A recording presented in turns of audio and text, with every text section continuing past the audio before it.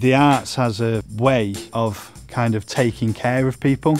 So it often brings together people that perhaps are a little bit lost, don't really know what to do, end up getting involved in the arts, and if they're passionate enough about it and they put the time in, it can also become a career in itself. I originally got involved in Carnival because it was kind of accessible. So growing up in Mossley, there's always been a really kind of deep connection with outdoor arts, with all sorts of different organisations and projects doing stuff around here. And really it was a bit of fun.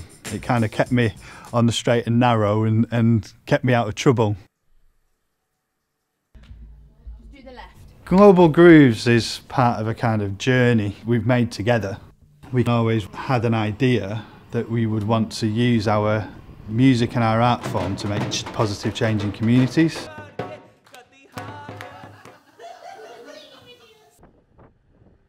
Before I met Global Grooves, I was very nervous and socially awkward, and talking to people was really intimidating and never knew what to say and stuff like that.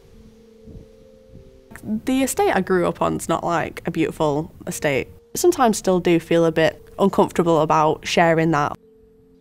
You didn't have all the money to do all the things, if I wanted to go to the brilliant, amazing dance school, I didn't have the money to pay for something like that, or a certain kind of college and stuff like that. So I spent a lot of time comparing myself to other people, which is probably the thing that I was most uncomfortable about in school and all that, because if you're comparing yourself to other people, then you're most likely not going to feel great, are you?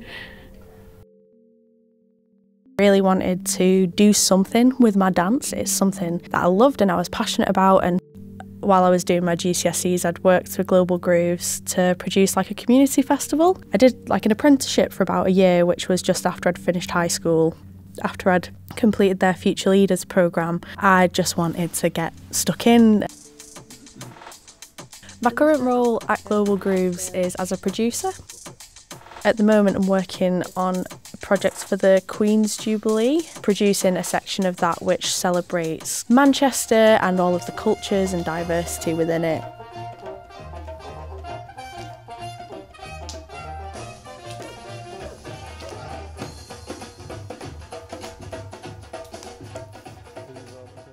These are actually recycled bottle tops, so from everyone's oat milk that they've been drinking, they've kindly contributed. They are very good. Jingle. That's one thing about being a producer, I think, is that you get to kind of nosy and be a part of sometimes lots of different people's thought processes and conversations. So you just pick stuff up along the way. I'm a bit nosy me, I like learning and I like listening. So who would have thought that plastic bottle tops would make good shells? Aren't they wonderful?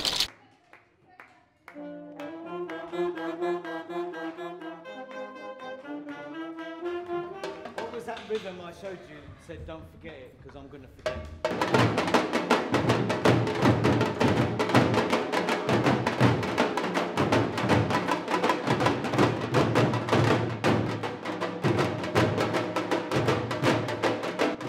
it. Little kids, part of the community growing to the carnival, it's not something that you sit and learn, you learn with the process. The rehearsals, making the costume, everything happening here is what kind of everyone just loves it as well. Actually, we cry when we're having a parade, because that's the end of the process. Where I'm from in Edinburgh, I didn't know anyone that was sort of as passionate about music as I was. I was sort of looking to just learn a little bit more about leadership and also just get a bit more musical input and build more relationships, because as soon as I got into Future Leaders, I learned a little bit more about the culture, and as soon as I understood more cultural aspects as well as the music, I just got hooked and sort of devoted all my time since then into it. So this is Cantaben, the Indian roller bird. She's also illuminated, has huge wings and kind of swoops down Aurora soon, and she will be representing Manchester. It's got kind of a sprung system within it made from fiberglass rods and also aluminium. So all of the drums and all of the costume and all of the things around are just bits of metal, wood and plastic. But when a person takes on a character of a puppet or picks up an instrument or is within a costume, it's their spirit and their energy and their passion and their love and all those things that is injected into that costume, and it's injected into the walls of this building and everything that we do here. Carnival has changed my life. A big part of it has been being part of a community. It feels to me like every single person and every single contribution, no matter how big or the skill level or experience level, is valued. So I think that has been like one of the big ones for me. It's just brought me so much joy. I like learning the new techniques and the new rhythms. It's gotta be the music.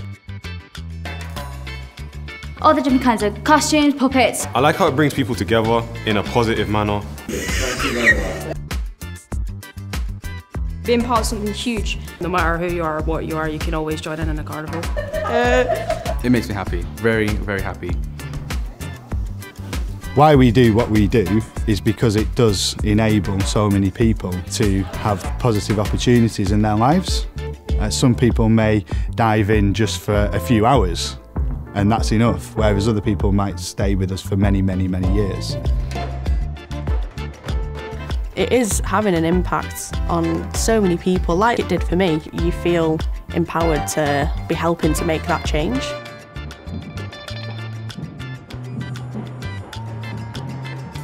The act of somebody contributing to a unified vision helps them to feel empowered.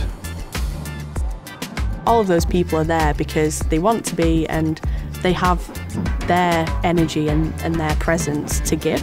That is valued in Carnival as well. Without Carnival, I'm not quite sure what I would do. It's given me a career, it's given me friendships. When we see young people getting those same opportunities that we had when we were younger, it gives us joy.